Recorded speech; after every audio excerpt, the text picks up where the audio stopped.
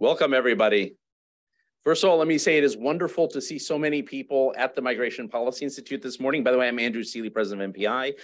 It is wonderful to see people in person. We do too little of this still. I know we're doing more of it than we used to, but this is one of our first chances to have all of you in the room here. Welcome to those of you on the webcast. I know there's several hundred people on the webcast, so you're actually the majority here, and thank you for your patience in waiting for us to start. For those that are not in Washington, D.C., or at least in downtown Washington, D.C., there is a summit of African leaders going on in this city, and so traffic is, yes, I hear laughter from the audience here for good reason. Traffic is crazier than usual by several multiples. It is a great honor to have Monique Pariat with us here today. Thank you, Monique. She is the European Commission's Director General for Migration and Home Affairs. We have been trying to set up this meeting for 2 years, but it could not come at a better time. We actually were trying to set this up in spring of 2020, and we ended up doing a virtual meeting with a few people because obviously we were all in lockdown at the time. And then we were very fortunate she joined us for the 20th anniversary of MPI last November, where we honored Kathleen Newland, who's here with us this morning, and Dimitri Papadimitriou, who unfortunately passed away earlier this year. And as good chances we convene to remember Dimitri as well. But finally, we're able to have you here for a conversation to talk about what's going on. And it couldn't come at a better time because things have really changed since we first started talking. I mean, this is on February 24th of this year, Russia invaded Ukraine, provoking not only a tragic war that has cost tens of thousands and perhaps more lives, but also generating one of the world's largest displacement crises in modern day, as millions of Ukrainians have sought refuge in Europe and in other parts of the world. On March 3rd, and that is, I mean, less than 2 weeks later, the European Union invoked the Temporary Protection Directive, allowing 1 year temporary protected status in all member states of the EU for Ukrainians. And then that was extended for another year on October 14th. And by the way, let me say again, February 24th was the invasion. March 3rd was the decision. That is record time in policy terms, right? I mean, that is like, warp speed, if you ever watch Star Trek. That is impressive, but it was also commensurate with the need at hand and the severity of what was going on and continues to go on. Although it's been on the books for almost 2 decades, the TPD, the Temporary Protection Directive, was an instrument that had not been used before. So far, almost 5 million, not quite, but almost 5 million Ukrainians have applied for TPD in different member states. Countries have a great deal of latitude about how they implement this. But at the same time, there are some general guidelines that all agree to follow in this. And Monique is at the helm of trying to make sure that this is implemented correctly and effectively, and that there's some coordination among countries in the EU. At MPI and MPI Europe, our sister organization in Brussels, headed by Hannah Behrens, we have a particular interest in the way that the global protection regime is evolving in creative ways, with countries often making pragmatic responses to displacement crises that provide immediate protection to those in need, even when the usual national response mechanisms can become overwhelmed. We have a longstanding partnership with the Robert Bosch Stiftung to look at some of these issues, led by our colleague Susan Fratsky, as well as doing quite a bit of specific work in different areas of the world that look at very specific responses. And I literally just finished this morning with Luciana Gandini, a paper looking at some of the responses in Latin America and the Caribbean to the Venezuelan crisis, which are certainly different, but bear some similarities in some interesting ways to the EU response as well. Well, we're very fortunate to have Monique with us today to discuss the EU response at the 9-month mark. How well is it working? What challenges are countries facing in implementing the TPD? What challenges are Ukrainians facing in Europe? And what does the future hold for all of this? Ms. Pariat has held a number of senior positions at the European Commission throughout her career, a very extensive career. I was actually looking at it this morning again and really quite impressive. And so I'll only mention one, which was her last position of Director General of Humanitarian Aid and Civil Protection at DG ECHO, also a very significant position. She holds degrees from the College of Europe and the Institute of Political Studies of Strasbourg. And I'm very pleased to turn this over to Dr. Megan Benton, who's the Director of MPI's International Program and will lead today's discussion. Megan, thank you. Thank you, Andrew. And if I could just echo Andrew's words and say we're just honored to have you here. And thank you so much for joining us. And thanks everyone in the room. We're coming to the close of what's been just a really seismic year for immigration, for Europe. And I wanted to invite us to kind of get a bit, these chairs are not as comfy as they look. Sit back, get comfy, sit forward, get comfy. It is, it's a tall thing. The world is designed for tall men, yes, well, okay. Andrew mentioned just the speed and scale of this massive displacement crisis. Europe's received large numbers of refugees and migrants before, but just how quickly this happened was just such a shock. So I wanted to ask, what has this done to Europe? What does it mean for policy responses to large-scale displacement going forward? And what do the next years hold in terms of opportunities and challenges? So my first question is really about what happened with TPD. I think, those of us on this side of the Atlantic really watched with bated breath as that was activated. And Andrew mentioned the warp speed. It's really been the signal achievement of this year. But I thought perhaps we could just ask you to reflect again on why it was so significant, and for European countries, but also for Ukrainians, and what it meant in quite practical terms. Thank you, Meg. Thank you very much. Thank you, Andrew. Good morning, everybody. I'm really happy to be here, finally, physically. If it come 2 years ago, we wouldn't have had the same conversation, but anyway, probably same issues when it comes to migration. There are events I'm old enough now to have witnessed a number of very important moments, like the fall of the Berlin Wall, the 9/11 attacks on the towers. The Brexit was also a big shock for us. And then 24th of February this year, where we also woke up with, in a shock state, seeing a war on European soil. Not like we had the Yugoslavian war, but it was, let's say, the aftermath of the Berlin Wall, more like kind of civil war. But this was an aggression, a war of aggression by the big neighbor, Russia, on Ukraine. So it has been a real shock. And I think that's also the strength of the European Union. We can be very slow, we can be very bureaucratic, but in difficult times, we are also able to respond quickly. And indeed, 4 days after the attacks, we had a special council of ministers where the decision to implement the Temporary Protection Directive was taken and then implemented just afterwards. So that was a record time indeed, but shows when there is a political will, we can do it, even with 27 member states, which is a complicated setup. The fact we had this Temporary Protection Directive in our drawers for 20 years, which was actually resulting from the war in Yugoslavia, where we had massive arrivals of people, but we were not really able to manage. So we had issued this, my predecessors, this directive that was addressing the situation of massive arrivals of refugees. And it had never been activated because we had never been really considered that we were in such a situation. But this time, this was clearly a situation of people fleeing a conflict at the border of the European Union, because we have borders with Russia all along and with Ukraine. So that was not with Russia, yes, but also with Ukraine in this particular case, that people had to leave, and the only place they could leave couldn't go to Russia for obvious reasons. They had to come to the EU. So that's why we had this. There was no discussion to apply this Temporary Protection Directive. So this is a directive that is implementing for 1 year, and that can be renewed. As you said, we have renewed it for another year, can be renewed for a 3rd year, and then we will see. So what the beauty of it is that it provides people that flee, like the refugees from Ukraine, with immediate rights, which are very similar to rights to the rights you get when you get asylum, without having to go through the asylum procedures.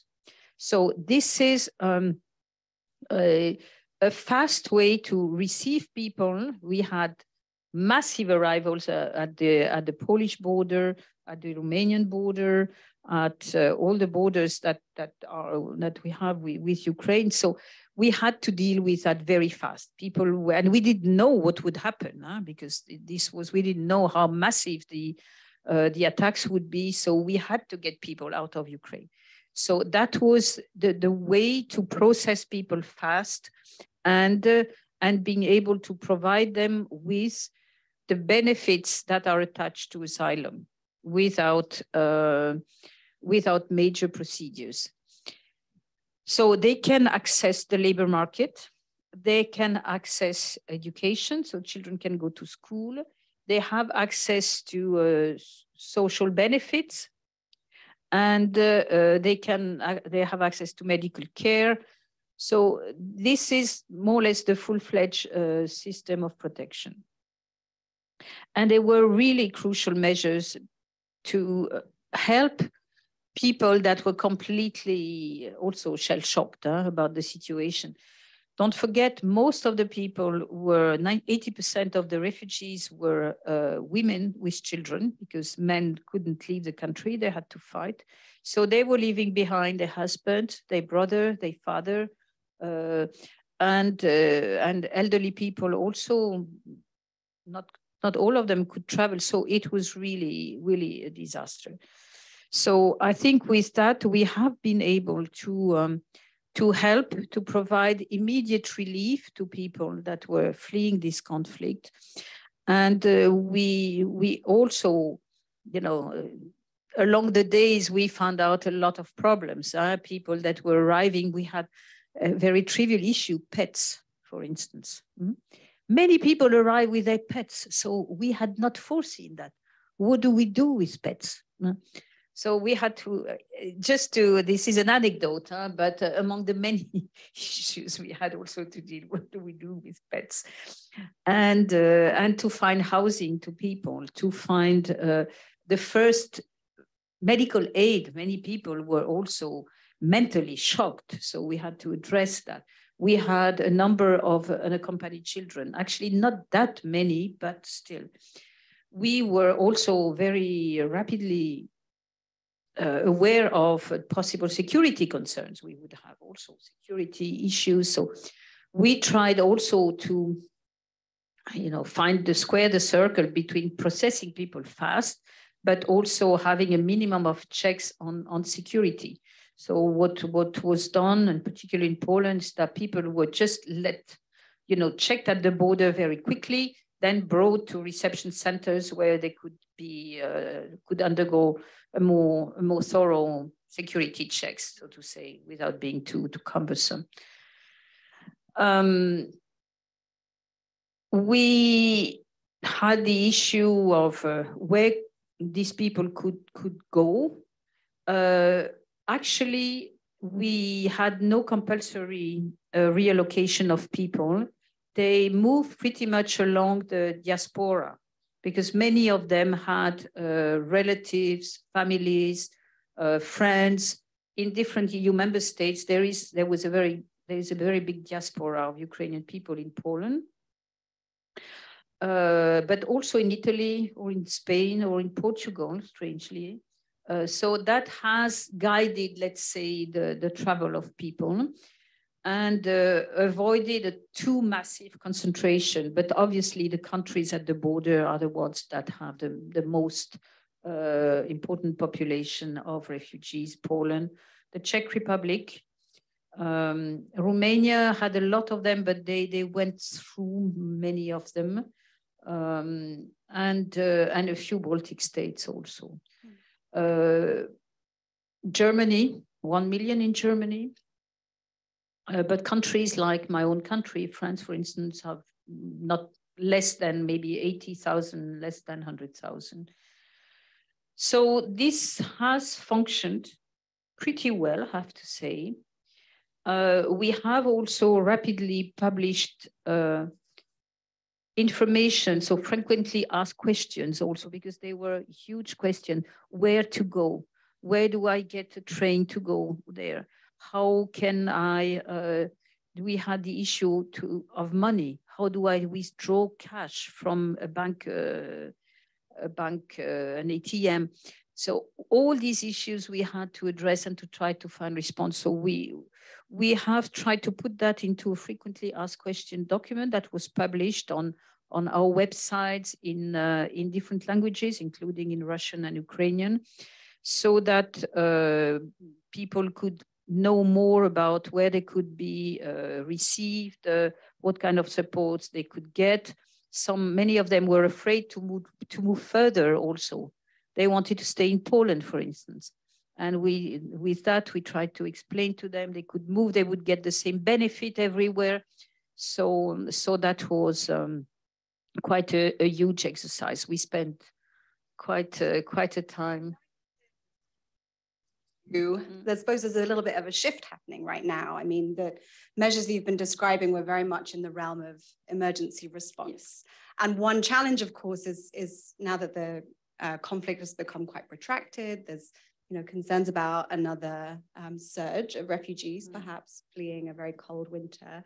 What's the shift happening now for sort of more longer term planning? And I was interested in, you said, we've renewed TPD for another year, we can do another year, and then we'll see. It's very hard to think about people's long-term integration when you don't know how long they'll stay. But how are Ukrainians doing right now in labor markets and housing and education? You pointed to the access to all of these things, but what happens on paper is not always the same in practice. So what I described were the first emergency measures. In the meantime, so we have now much more structured system. So we have this temporary protection in place. We have also set up a temporary protection register at EU level so that we have a better idea of how many people are in the system, are registered, which was also quite a challenge to set that within a couple of weeks. We need also, because you need also to avoid abuse of the system. This is a bit sad to have to say that, but we have also to pay attention to the support of the European population is also fragile. They have been extremely welcoming, but they would not want any abuse of the system. So, and we need to keep that also under control so that we know that also the number of people we have in Europe, but also we can allow also people to go back and come back. So we have this temporary protection registration system, and we have so far about 4.5 million people registered that are in the EU. So it means the EU has been able to welcome 4.5 million people, is for the moment hosting 4.5 million people. And we had the number of people that have transited were 8 million. I think we are around 8 million people that entered the EU after the 24th of February. Some of them returned. You have a number of movements also of people that work and go back and so on. But so that just to say, I think that is something I want to underline because I don't think anybody in Europe would have thought this would be possible. We have about 700 children in schools. We have some 300 to 400 people that are in the labor market now. So I think that's also quite impressive. We have put in place a pilot, which we call the talent pool, which is a system to match labor shortages with the skills of the Ukrainian people, so that there is a way to better integrate refugees into the labor market of the EU. So I think we have, obviously, this represents a massive cost also, you can easily imagine, for all the countries. So we have also helped a lot the countries, receiving countries. We have provided in my Directorate General 400 million to additional support for in particular the countries at the border. And we have also facilitated the disbursement of all our cohesion funds so that there is more access to cash flow, so that the countries can use this money to address the needs of the refugees. So that was also a massive operation. And maybe to come back to your question, the situation is fragile. Well, I mean, for those who are there, I think, again, I have to praise the welcoming spirit of all member states, because there has been no major issues. Okay, hiccups the first days and weeks, but people are accepted, integrated, it functions. The problem is what will happen now, because we see the massive bombing on critical infrastructure, on energy power, that, you know, make for people that went back, it very difficult, or who hadn't left, it make it very difficult to stay. So we are working on we have worked on a contingency planning where we have different scenarios up to another 4 million wave of people coming. But I have to say with that,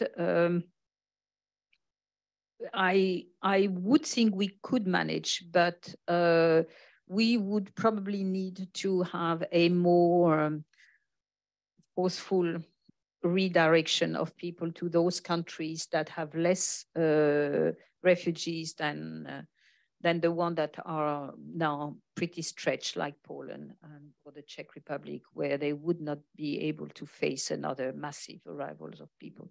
So we would need to have a more organized systems of distributing people.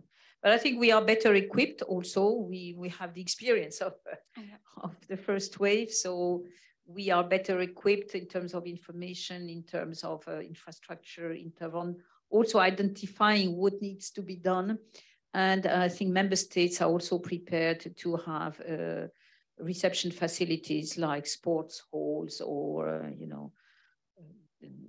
in Berlin, you have an airport that hosted refugees, former airport. So member states are looking at possible reception facilities in case we would have it's always hard in the absence of a counterfactual to really kind of evaluate progress and success. But I wonder if there's part of you that has this kind of alternate reality in your head of what might have happened if TPD hadn't been activated. I mean, what different challenges might have arisen if that had been the case? Well, I think as it was,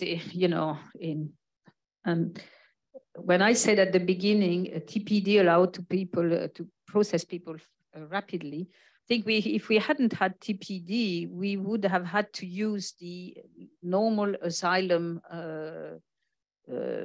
legislation, which would have meant massive overload on asylum systems. So it would have been very chaotic. So I think we were extremely happy to have that. And just to say, we wanted to repeal TPD in our proposal on the migration pact. So now we are thinking that maybe we should not repeal it. But so that sometimes you have a legislation that you have, sleeping somewhere, and you're very happy to have them back. I mean, so I understand the concerns there, but I mean, is there also some perhaps optimism that this could provide the blueprint for responses to future crises? The amount of coordination that happened, could that be repeated again? Is there any optimism you feel going forward? Well, I think on the positive side is that, now we know we can do it. And I think this is, as I said before, I wouldn't have been so optimistic we would be able to manage, but we did. So it means we can do it, and we've done it, and we may have to do it again. So it means also, and this is also very reassuring in those times where there is a very anti-migration spirit everywhere, that let's say there is still this sense of providing solidarity, having solidarity, compassion for people who are in need. And this was very much felt. You should have seen the arrival of people at the Polish border. That was so heartbreaking, but also everybody was helping. Everybody was there to support. All families everywhere, even in the most remote place, you know, we were all asking, how can we help them? What can we do? You know, at a very small level sometimes, but everybody was, you know, happy to do something. And so it shows that we still have a heart for people that suffer, and that we can make it. As I said, 27 member states not being able to agree on a migration policy for years, but being able to agree on applying this Temporary Protection Directive and on hosting so many millions of people in a very short time. If this is the miracle solution for every migration situation, no, because this is clearly a situation of massive arrivals of refugees. I'm not sure this is a pattern for more you know, economic migrations, arrivals, irregular arrivals. One thing I didn't mention was also that we had also a visa. It was a visa exemption policy vis-à-vis Ukraine, so people could come to the EU without any visa. So if they had an electronic passport, they could come. So it facilitated also. So they were allowed to enter. Even if we hadn't had the Temporary Protection Directive, they could have come to the EU, but only for 3 months. And then we would have had a problem. But so that was also a different situation than when you have massive arrivals of people that arrive completely irregularly at the border with no papers and so on. I mean, you mentioned solidarity, and indeed it's been really impressive. Do you worry at all about hospitality fatigue, about this kind of dwindling support? I mean, I'm going to Prague this afternoon, and I was looking at the weather, and it is snowing a lot. And you know, there's already a lot of concerns about cost of living and inflation. And I mean, I think Czech Republic had inflation of 16% last month, and have also been among, you know, the highest recipients. Is this support going to maintain, and how long will it? And where are the sort of pockets of dissent going to come from? Look, I think again, this massive solidarity. This was, you know, let's say the heart response. Everybody is ready to host people for a couple of days, maybe weeks, but after that, yes, you have to find other solutions. So we have housing issues, and we would have very big, massive, important housing issues, in particular in some member states, if this situation would increase, if we would have massive arrivals. So yes, there is it's difficult to predict how long this support could stay. But as long as we see the situation evolving as it is in Ukraine, I think this sense of solidarity still exists. But there is indeed the cost of living that has increased. So there is also, you know, we would need to avoid that people feel the refugees are better treated than the poorer people. So that's where we have to be very attentive. And that's why we have this registration platform that helps also, because we have to be sure that people that receive the benefit of the temporary protection are really staying in the EU and not back to Ukraine.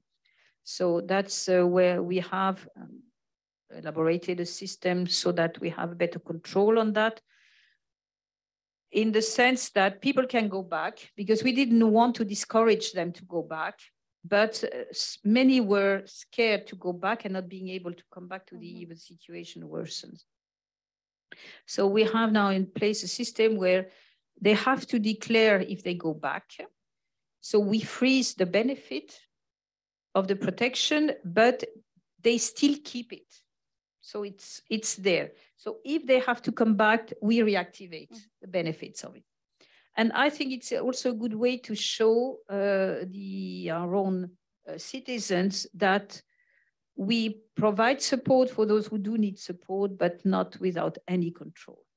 And so that's I mean, it's an interesting model of protection to have it intersect with what was already historical circular labor mobility between Ukraine and Europe, and could in the future be more circular movements. I mean, do you see, especially given the labor shortages you pointed to, potentially more kind of circular mobility that could also have economic benefits in the future once, you know, the crisis is over? Absolutely. And I said there is a shortage. We've seen after the pandemic, or during and after the pandemic, we've seen quite a substantial shortage in many sectors, and in Europe, where we have an aging population on the first hand. And secondly, there are a number of jobs people have less interest in doing. So we have massive shortage in the food and beverage sector, restaurants, hotels, in the healthcare sector, in the computer sector. We need more and more people that code, for instance. So we have a shortage in, let's say, a bit lower skills. And that's where there is certainly a good match, and people are welcomed. And if they are welcome, they are better integrated also. And we provide also language trainings, integration, we finance integration programs. So I think we've put an incredible system of support through the municipalities, through NGOs. We have a program called Safe House program, where we work with the Federation of the Red Cross to help those who are hosting refugees, to help on the housing side. So I think we try to consolidate all that in a kind of structured way, so that we have a better control of it and are also better able to balance this need to help people, but also the concern of the population that could maybe feel at some stage that we treat refugees better than we treat them. My phone is literally lighting up with questions that are coming in, which is very exciting and also slightly stressful. And it means that I'm concerned about monopolizing any more of your time. So I'm going to open this up and invite you to say who you are and pose a question. It'd be lovely to bring things back to this hemisphere too, and, you know, draw out some of the parallels and challenges, and perhaps ask Monique for some advice. And meanwhile, I will look at some of these questions I'm getting from online. There's a roving mic, which will come to you. Yes, gentleman at the back. And meanwhile, I will just be checking my questions. Hello, Alex Cool, instructor and PhD candidate at American University. So of course, it's not just Ukrainian nationals directly impacted by Russia's war. Asylum seekers and refugees already within Ukraine prior to the invasion are now experiencing a type of dual displacement, dual crisis, if you will. And there are news reports that these individuals going to the EU are not experiencing the same welcoming posture socially, and also in terms of the Temporary Protection Directive as Ukrainians. So I'm hoping you could speak to that a little bit more, and what's being done by the EU to fairly treat all individuals displaced from Ukraine, not just Ukrainian nationals. Thank you. Thank you for the question. Yes, so the Temporary Protection Directive applies to everybody that was in Ukraine on the 24th of February, including third country nationals that were in Ukraine on a permanent basis or under international protection. So it does not apply to, for instance, students or people that were on a short-term basis and that could return to their home countries. So, and we organized quite important air bridges with India, for instance, where we had a lot of Indian students.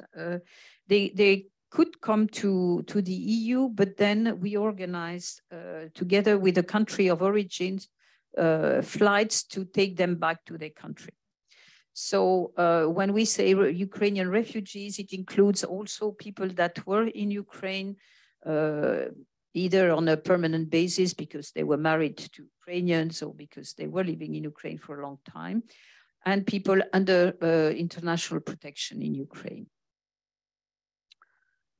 And the others, as said, most of them, we had big support for their countries of origin to take them back and make sure that they could go back to their countries pretty safely. Thank you. I will take two more from the audience, Frank. And then if anyone else wants to jump in, yes, this gentleman halfway up as well on the left. Do you have two roving mics or just one? Okay, just go to Frank.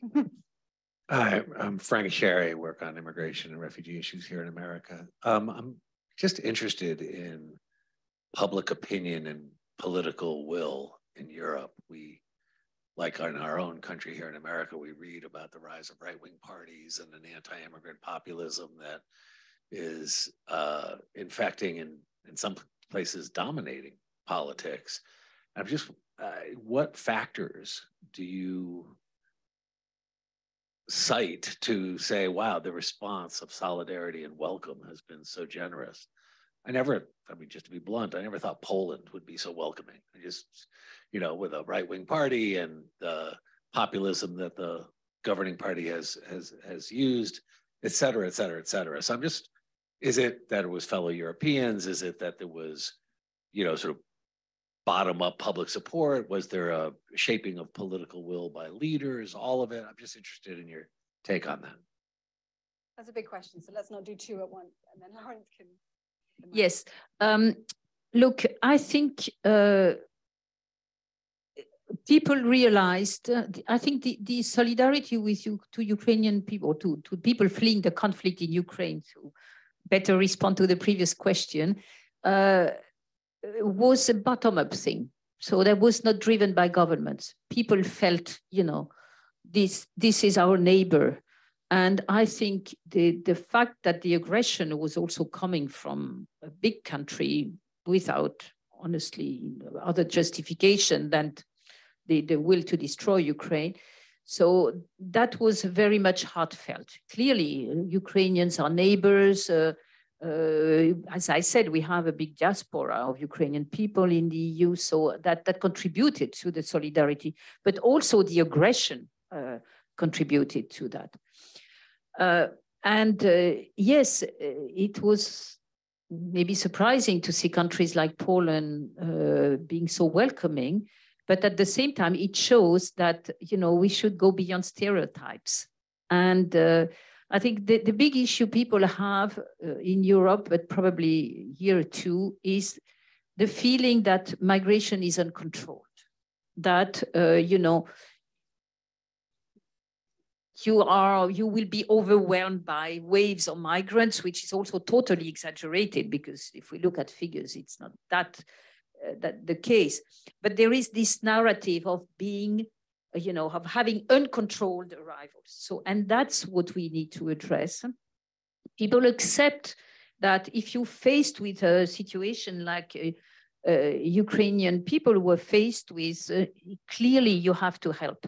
So that's clearly a situation of refugee where you have to help people, like it is, you know, that according to the obligation we have under the Geneva Convention, where people, I think where there is a bit less understanding is arrivals, irregular arrivals for other purposes, and which is maybe for economic migration purposes, even if there is a lot of understanding that people cannot make a living in their countries and they want to look for a better future. But this has to be organized orderly. And this is what our migration pact is about, how to organize that in a way that people are accepted. And that's why we want to develop legal pathways for people to come, but also work together with countries of origin and transit to help them to reduce the irregular arrival of people, better protect the border. But we have to address the problem before people are at the border. We have to take it much further upstream so that we work on the root causes of migration, on helping people to return also if they come to the EU and are not eligible for asylum, and that people can be returned. We support with integration programs, but this is this sense of uncontrolled migration that creates, in my view, this feeling. Thank you. Gentleman halfway up, and then Andrew. Je vous remercie, madame. I'm Gary Kleiman. I'm affiliated with Georgetown's International Migration Institute, among other capacities. We're always citing Poland's welcome, and you mentioned some numbers, but Poland is also facing hard budget realities. Poland itself has spent, you mentioned 400 million euro for the region as a whole. Poland has spent 10 times that amount on its own, close to 4 billion or 2% of GDP just this year. And now as of March, it's shifting half the cost burden of shelter, as well as ending a lot of other support programs as of March, expecting that refugees will cover half their costs.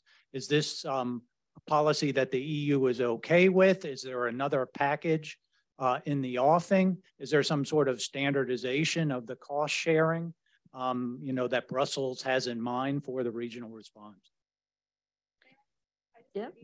People online and just add in a couple of questions here. One is about whether the Commission is going to give guidance to member states about allowing a change of status, in-country change of status. So from TPD to traditional economic migration routes. And then another one is about the large implementation challenges of the TPD, so that some rights that are outlined by the TPD are not guaranteed in practice. And the questioner gives the example of Ukrainian children in the Romanian public education system. Many questions. So on the financial side, what we have tried, we are fully aware of the big burden it poses on countries. So what we have immediately done as EU support to that is to modify our programs. We have different programs called cohesion funds. One which is a regional fund, one is the social fund, another one is cohesion funds. Basically, they are funds to help countries to develop the infrastructure, to help businesses, to work on the social side, provide social benefits, and so on. So these programs, we have taken a number of measures. I don't want to go into the details of them, but basically to extend the possibility to use unused funds that were under the current period, so that these funds could be released for them to support refugees. And then for the new programs that start from this year, we have also allowed for increased pre-financing possibilities, more rapid disbursement of some. So we have stretched and eased the system of financing as much as possible, so that these, and we're talking about billions of euros, so that this could be available to the countries that were under pressure with the situation of Ukraine. In itself, it's not additional money to what was planned to help them, but this was a way for them to retarget it and to use it much more rapidly to address the situation of refugees. We are encouraging also the integration into the labor sector, because the more people get into the labor sector, the less they will be on the social security schemes. So that's also a way to alleviate the sector. And we know that in Poland, for instance, Poland had already 1.5 million Ukrainian people working in the labor market. So, and they have possibilities, further possibilities for that. So I think that was a way to help. As I mentioned at the beginning, we also provided as additional money, 400 million euros for the countries on the most affected. And obviously the large share of that went to Poland. So that's how, and I'm not talking about all the supports that the other kind of support that we have provided also in terms of support for the energy sector, for the economic recovery of these countries. We have the recovery plan that is also now agreed for all countries, including Hungary, since yesterday. So I think there are a lot of instruments that are available for member states that they can use to help to address the situation. This, and then also the question of lane changes, status changes. Look, TPD is, as I said, it's not a long-term solution, but it's a solution that provides, what is necessary for the people to. We have to see how the situation evolves. I have to say that most of the people that arrive, they don't want to stay. They want to go back to Ukraine. So let's see how things evolve. As I said, children are in school. We try to integrate as many as possible into the labor sector. So I think so far we are coping. They can, after that, there's also the possibility to ask for asylum. That remains, obviously, but there is no specific need to do that for the moment until they are under TPD, but they still have the possibility. It doesn't exclude the possibility to ask for asylum. But I see more prospects in the sense of integration for those who want to stay into the labor market. And then to see, we are also, obviously, there is today a conference in Paris on the reconstruction of Ukraine. So we have pledged 18 billion euros to help Ukraine. We are giving massive humanitarian support for winterization, for people that are displaced. I think we have now about 1 billion euro that we have dispersed in terms of humanitarian assistance or civil protection in-kind support. We have also disbursed 1 billion euro for economic support to Ukraine. We have abolished trade taxes also for products coming from Ukraine. We've worked in all sectors to help Ukraine to keep floating and then to see how to be able to come back to the situation as before. We are helping also the railway, the sustainability of the railway system, including in Moldova. I didn't mention Moldova, but we are also massively supporting Moldova, which is the weak link in the region, also for criminality. So we have set up a security hub where we support the Moldovan government to address security issues related to the conflict. So this is a massive investment of the EU. I was reading yesterday, we have produced a 44 pages document of all the support the European Commission has been giving together with the member state in all sectors. And even because I work in fishery department, I was also reading how we support, the fisheries sector that cannot, fish anymore in the Black Sea. You have not one single department in the European Commission that does not support Ukraine in one way or the other. And then we'll go to Andrew. By the way, I noticed the fishery part of your career along the way. You've worked on a number of things, but that actually did catch my attention, which are all great preparation for your current role. I want to emphasize something you said, and then there's a question with this, which is, Europe has been able to withstand the arrival of a large number of Ukrainians, millions of Ukrainians. The US is withstanding the arrival of large numbers of people, mostly from the Western Hemisphere.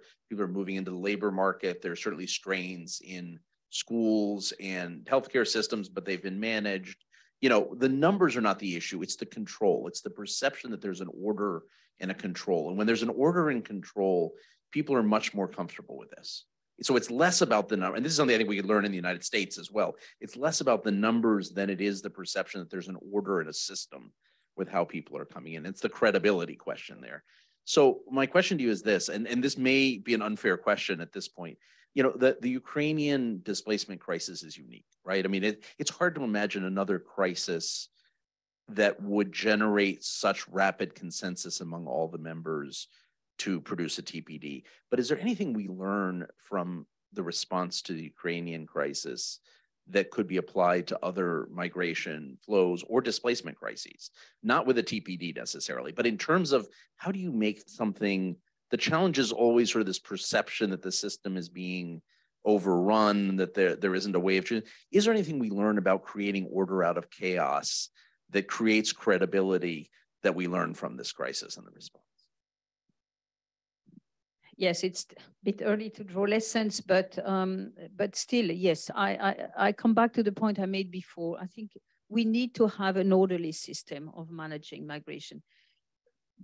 Well, in the Ukrainian situation, there was a big solidarity wave for people. I think even with the Syria crisis some years ago, I think it's also wrong to say that people were not feeling compassion for Syrian people. But again, this was this impression that it was totally in control, that we would be, you know, we were not able to address massive arrivals of people. There is a strong support of people. I give you a few figures. We have, for the moment, I think around 600,000 asylum requests in the EU this year. It's massive. We have people, so we don't talk about that. We have, I think, about 5 million people under legal migration schemes.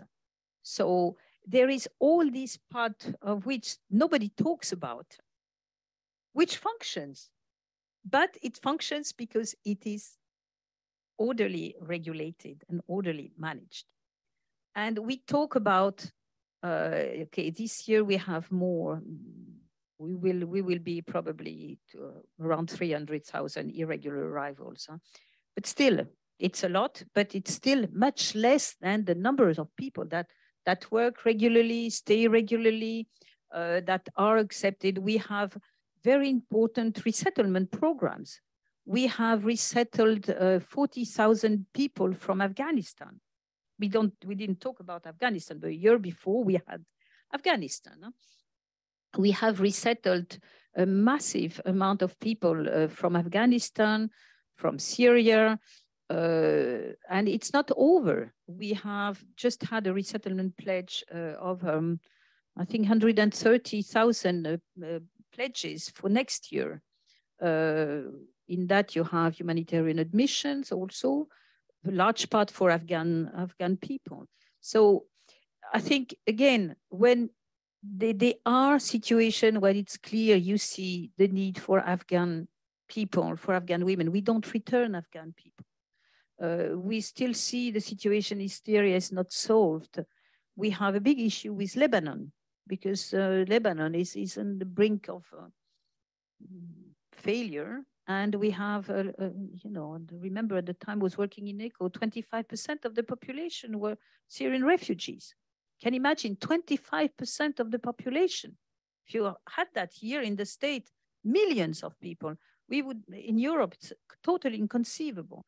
So we see that people are aware of that. But again, there is also, we have to have a more regulated system of integrated people that want to come to the EU to work, to have a better future. This has to be done in an orderly way with the countries of origin. And this talent pool initiative we have now as a pilot with Ukrainian people, we want to develop that with third countries so that we have comprehensive partnership with countries like Morocco, Tunisia, or Egypt, where we have, on the one hand, legal pathways for work, for humanitarian admission, and on the other side, support to their border management, support to their own asylum policy, but also a better commitment from them to return, to take back people that we arrived irregularly. I don't know if I replied to your question. Thank you. So we only have 5 minutes left, so I'm going to take 2 from the audience, if there are 2 people ready, and then I'm just going to read a couple from online as Lawrence allocates the mic. One is about housing. I know we touched on this, but this is just a huge pressure point already and could become a much more long-term challenge. You know, what are you doing to address that? Yes, we have. I'm going to I turn to you, and then actually I had promised to take another one. Lawrence, have you already? Yes? Great. I can't see that far, but there we go. Actually, 2 questions. I was recently in Turkey and was struck with the large number of single Russian men that everywhere I turned. So you were talking about Ukrainian women as being the predominant part of the Ukrainian population in the EU.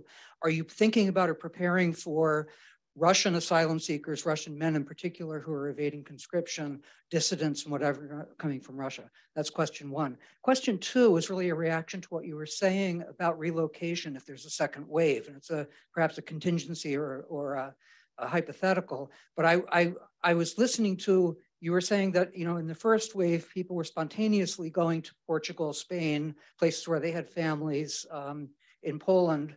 But we saw from 2015 that when you attempted to have an equitable relocation sharing agreement among the European Union, it fell apart completely, largely ironically because Poland and Czech Republic were refused to participate in that. So if there is a second wave, how are you planning to manage an equitable relocation scheme of the kind that you mentioned? And how does this square with you know, free movement of people, so in terms of secondary migration? How would you sort of keep them in place if you were able to do that in the first place? Yeah, on that question quickly, we have, well, anyway, there is no possibility of having mandatory relocation. If it's the question, this is no. We see that in the negotiations of the Pact on Migration, mandatory relocation is a no-go. So there will not be such things. So we will call on, you know, voluntary you know, commitments, or try also to advise people to go to countries where there are maybe more reception capacities than others. I think it's also in the interest of people to have, you know, if they have a roof in France, why should they go to Germany if there is none? So I think that we would have to see how we will manage that. But this is more in terms of, you know, advising and calling on having, you know, better repartition along the line of the possibilities of the different reception capacities in the different member states. On the Russian young men, so we had the issue when Putin called for conscription of 300 people. Then we had just issued, because we have a visa facilitation scheme with Russia, which we have suspended in the meantime. And we have also produced, also in a speedy way, guidelines on advising our member states, because they are responsible for the production, for the issuance of visas, on how to address requests for visa from Russia. And we have produced quite relatively strict guidelines where, you know, visas to Russian people are still possible, but which would be for family reasons, compelling reasons, of course, for dissidents, for humanitarian purposes, and so on. But it was avoiding conscription was clearly not considered as being a, let's say, a humanitarian condition to grant a visa. So, and this has been pretty well implemented. We are not really faced with a lot of arrivals of Russian people. We have more or less, well, discouraged to issue visa for tourism. I think it's a bit difficult to see a Russian tourist in Europe where they are, you know, bombing Ukraine. So the borders with Finland is also, Finland has a very restrictive policy to apply that, while but respecting the conditions for people that either for working or family reasons or humanitarian reason may have to come. And the consulates are following these guidelines pretty much thoroughly. Housing, yeah, housing is a big issue. No, housing is a big issue. It's already an issue for our own population. So this is an issue, and this is probably one of the major issues we would be faced with if we have another massive influx of people. So we have this safe house program, as I mentioned, to support people that are ready to host refugees, also to provide, you know, some accommodations. Some people have given, you know, the second house for refugees. And I had a friend of mine who just did talking about that recently. So, but the housing problem is an issue. Yes, will be an issue, yes. Thank you so much. I feel like we've worked you incredibly hard. Thank you for your mastery of the brief, your candor, Monique Pariat from